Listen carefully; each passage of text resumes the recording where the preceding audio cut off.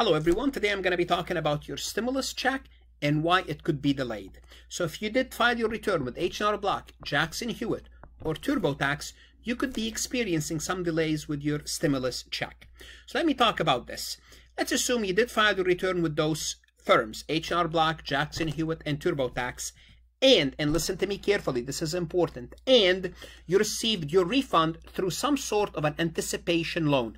Simply put, what happened is these companies, they gave you a prepaid card when you walked out of the office with the money. First of all, you should not be doing so. I'm going to explain why in a moment. But here's what happened. When they gave you this debit card, simply put, these firms would receive your refund. So the IRS will not have your information. The IRS simply put, send the money to H&R Block, Jackson Hewitt, and TurboTax, and those companies, they lend, in a sense, they lend you the money up front. Now, that's good, you walked away with the money, but that's costly. First of all, you should not be doing that. That's one.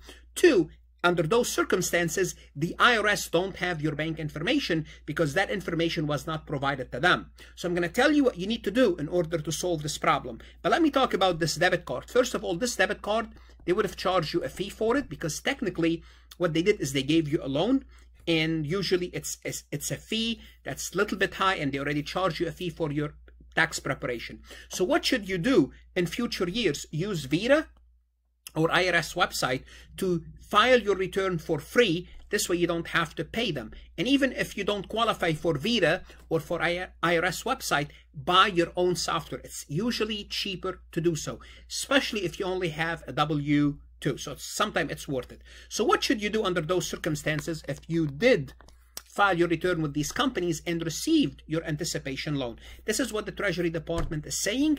They're saying if you did so in 2018 or 2019, you should go to Get My Payment app on the IRS website and enter your deposit information, which I will show you how to do so in a moment, or where you need to go. And you need your social security number, obviously, your date of birth, your address, your bank account information, and the amount of your refund. Now, you may not know the amount of your refund, or you may not remember your amount of your refund. Most of the time, these companies, H&R Block, Jackson Hewitt, and TurboTax, they do have this information online. You can go in there, create your account, and access this information. If I remember properly, for H&R Block, they usually charge you a fee for that. When I was in practice, I used to, we used to get some new clients, H&R Block clients, and we needed their prior year return. They did not have it. We would go to the website and they will charge us a fee for that. I'm not sure if Jackson Hewitt or if an H&R Block still charge a fee, but you can get your refund amount. So you need that information. And this is what you need to do. You need to go to the irs.gov. So I cannot emphasize enough. Go to irs.gov, not .com, not .net, because there's a lot of phishing sites that looks like the IRS website, and they're trying to get your social security and your date of birth for identity theft. Just make sure it's .gov. The best way to do this is Google irs.gov, and it should come up as the first website. And usually it says here an official website of the US government. Under those circumstances, you will need to go under Get My Payment. Once you click under Get My Payment, you'll get to the site. So irs.gov/coronavirus Get My Payment. You click on Get My Payment. Don't type those. Just go through the irs.gov.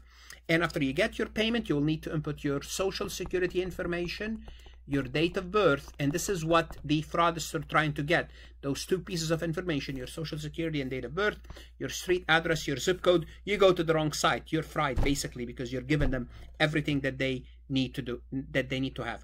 Now, I try to walk you through the whole form, but this site under tremendous pressure, so I waited 10-15 minutes and I kept refreshing, and it was busy. So basically, after the site, I'm assuming they're going to ask you about your refund, to input your bank information. And that's the other thing. If you went to the wrong site, you're giving them your social security, your date of birth, your street address, your zip code, which is your complete street address, plus your banking information. So you're totally fried if you go to the wrong site. So make sure you go to the right site, and you should be able to keep going back and checking to see the status of your payment.